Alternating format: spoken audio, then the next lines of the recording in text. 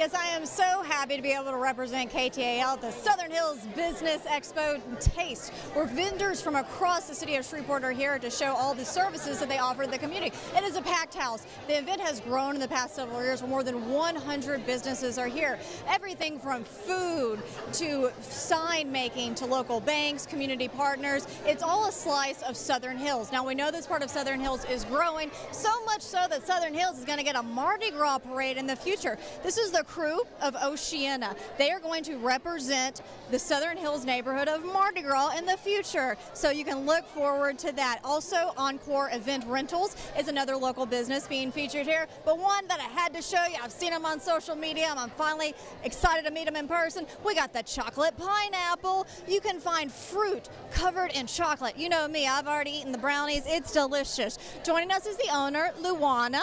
Thank you. Yes, tell us a little. I'm great. I'm happy to be here.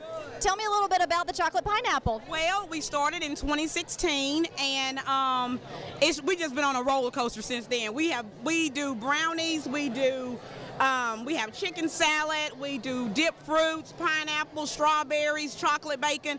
We do it all.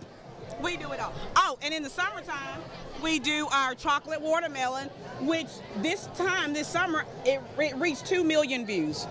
This chocolate watermelon. That's what I've said. I've seen your business on social media. I've seen it grow over the years, so I'm so happy to meet you in person. And it's been very popular. How has this expo helped grow your business? You know what? People just come in here, and if they hadn't been, when they taste the product, they're definitely coming. Is there anything else you would like people to know about how you make these products? We dip fresh every day. So anytime you come in, it's pretty much been dipped that morning. So you don't get anything that's been sitting up 3 or 4 days. We don't do that. We dip fresh every day. It looks fresh and delicious. I'm going to come back and eat more of it. Thank you so much.